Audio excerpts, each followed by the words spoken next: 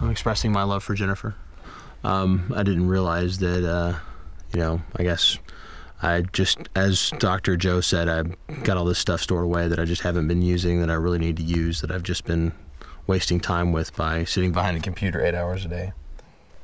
So I've got, you know, my rough drafts. I'm trying to put it all on the same page right now, expressing her how I felt the first time I met her, what I want our relationship to grow into, what I want it to become, and just a few short lines of poetry expressing my love for her.